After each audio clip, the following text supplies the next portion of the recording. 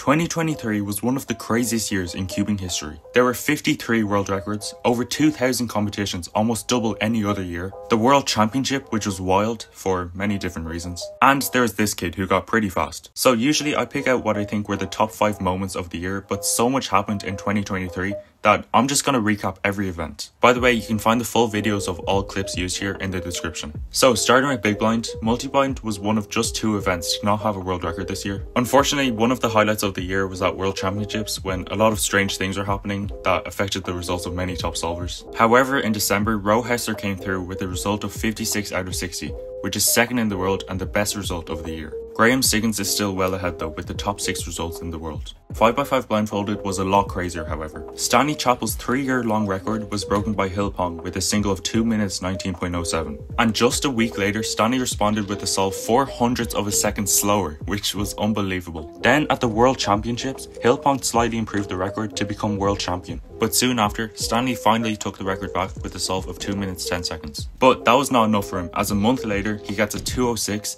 And just minutes later, he improves it again with a 2:04. This is where the record stands now, and the 2-minute barrier is looking to fall down very soon. In 4x4 blindfolded, Stanley destroyed his own record of 57 with an insane 51.96. This was the only 4-blind record this year, but arguably the most impressive record of the whole year. Other than that, Hillpalm was close to being the second person to get a sub-minute, with an Asian record single of 1 minute 1 second. There are some good results from a few other people, but for now, this is Stanley's event. On to the 5 side puzzles, starting with Square 1. Not quite as eventful as last year, but we still saw 4 incredible world records. Early in the year, Michał Krasowski destroyed the world record single with a 3.87, the first sub-4 in history. But then Ryan Pilot, who has never even got sub-5 before, took the record with a 3.73 single. Then Max Zhao improved his world record average to 4.91, breaking the sub-5 barrier for the first time, to which even he couldn't believe. And then he also took back the world record single with a 3.69, to which he still couldn't believe. So yeah, just like last year, Max finishes the year with both world records under his belt. However, people like Samir, Hassan and David have been getting quite close, so let's see if anyone can catch up in 2024.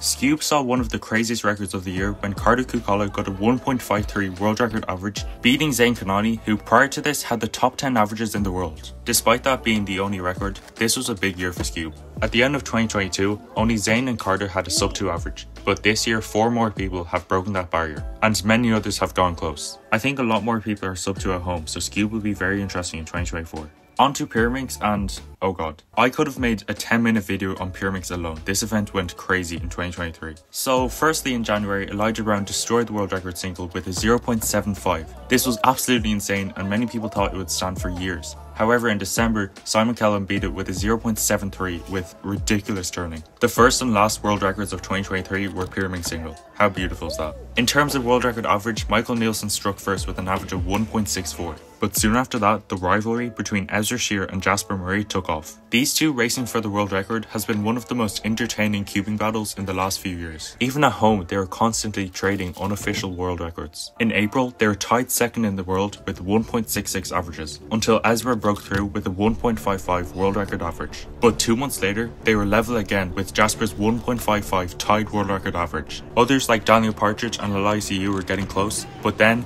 Ezra Shear improves the record to 1.51. Soon after that, Jasper gets a 1.52 Oceanic record average, 0.01 off world record. But then in his very next round, he gets a 1.47 average, which is also OCR, because that was 3 months later, and during that time, Ezra got a 1.45 average. And this is the current world record.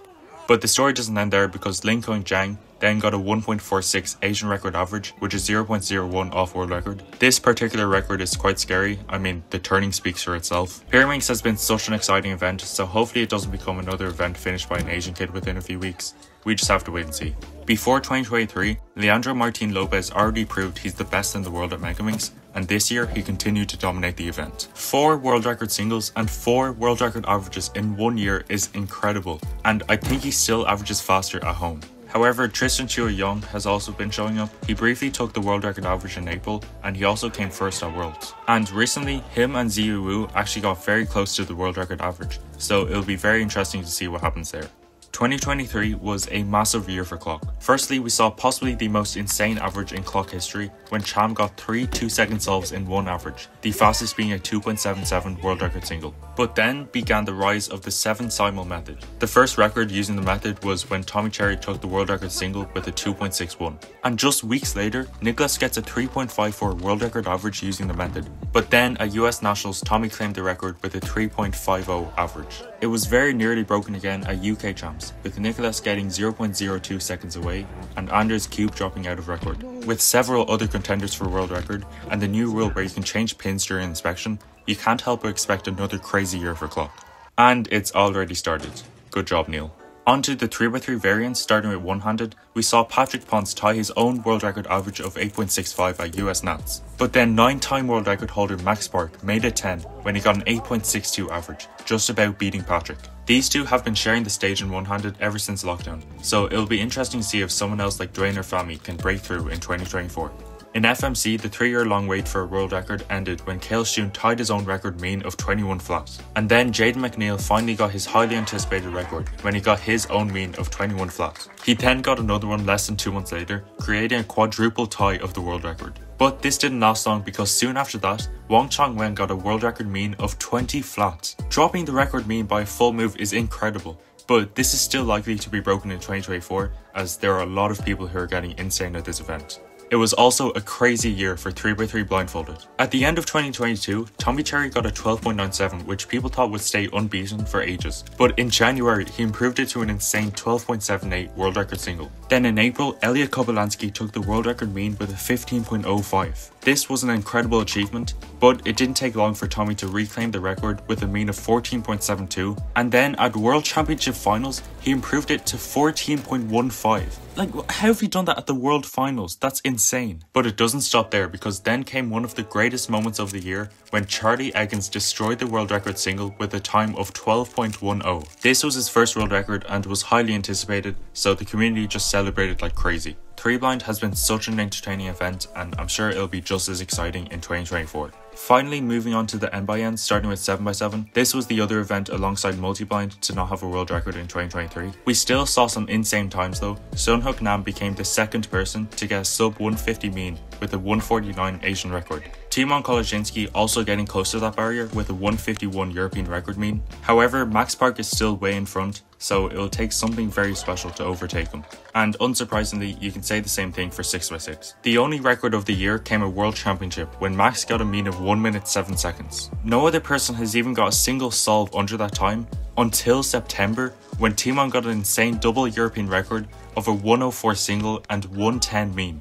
Max losing his record in 2024 sounds ridiculous, but we've seen crazier things happen. In 5x5, in terms of world records, Max Park absolutely dominated. In the first half of the year, he got a 37 flat average, beating his previous record by over a second. Soon after that, he improved it by a further half a second to 36.46. But then he got one of the highlights of the year when at the finals of US Nats, he broke the world record single with a 32.88 in front of hundreds of people watching live. But he wasn't done there, because in December he got a 35.94 world record average, with the fourth solve being 32.60 world record single. Apart from Leandro constantly popping off in Megaminx, this was the only other double world record of the year. But despite all these records, 5x5 is probably the event that Max Park is in threat the most. Seonhak Nam and Timon have been getting quite close to his records, especially the world record single. Will we finally see Max dethroned in 2024? Probably not, but you never know. Moving on to the rest of the N/Ns, in 4x4 early in the year we saw Max get a 19.38 average, improving the world record by half a second. This was the only world record of the year, but we also saw 18-time world record holder Sebastian Weyer get some crazy European records. Firstly, a 17.13 single, less than half a second away from Max, and then he became the second person to get sub 21 average with 20.85. Max is still leading the field by a good margin, but again, you never know what will happen. It was an insane year for 2x2, though we are still yet to see the sub 1 average. Zayn Kanani got close in January with a 1.01 world record average. And then came possibly the most unfortunate moment of the year, when in June he +2'd out of a 0.97 average. He got really close many other times, so hopefully the barrier is broken in 2024. But then in November, the inevitable happened when Poland got a 4-mover. A 0.43 world record single by 7-year-old Theodor Zeider makes him the youngest world record holder in cubing history. And turns out that wasn't just luck, because in that round he got a 110 average. This just about missed European record, which is 1.09 by Anthony Paderakis, which he got in August. This average was second in the world for a while, until Yiheng Wang overtook it with a 1.08 Asian record average. Yiheng seems to be taking 2x2 very seriously, which is scary to say the least. He, along with the others we just mentioned, also others like Phoenix, Yoav and Nigel, are all very strong contenders for that sub 1 average in 2024. And finally we have 3x3, and before we get on to first, let's talk about some insane achievements that other people got. There's now 7 people in the sub 4 gang. The 3 who joined in 2023 were Jody Brewster with his 3.88 oceanic record, Yiheng Wang with a personal record of 3.83, and Luke Garrett with a 3.44, which is the second fastest solve in history. Luke also got a top 5 average of 5.03. Roy Hanju got a 5.01 average, which is 4th in the world. Also, Timon got his second sub 5 average of 4.96. Okay, let's get on to the world records. In November of 2018, Yu Shandu shocked the world when he got a 3.47 world record single, breaking the record by almost a second. This record would stand for 4 years and 6 months, until finally, on June 11th, 2023, Max Park came through. Yes! Max destroys the record with a 3.13 world record single. The video of the solve went worldwide. It made the news, it reached a bunch of celebrities. What record did he just break this week? The Rubik's Cube world record. Oh, yeah, Rubik's Cube 3.13. So shout out to Max. Everybody make some noise for Max tonight. It went everywhere. And I think it's really increased the popularity of cubing, as Max has already been doing over the years. However, if you go a bit more east, you'll find that they mostly got their cubing interests from another source by the name of Yiheng Wang. Just your average 9-year-old kid, goes to school, has hobbies, and is by far the fastest Rubik's Cube solver in the history of humankind. When Yiheng was basically robbed out of world record average because of a misscramble in February, everyone expected him to get the record eventually, but few people knew just how dominant he would be in 2023. In his very next comp after the misscramble, he got his first world record with a 4.69 average, beating the previous record of 4.86. Yiheng then started getting low 5 averages consistently, proving that he is undisputably the best in the world. Despite this, Yiheng was still able to shock the world on the 20th of June. In the finals of a Singapore comp, Yiheng started with 2 4.72s and a 3.99. All he needed to improve his world record was a 4.61. But Yiheng said, nah, I don't feel like getting a 4.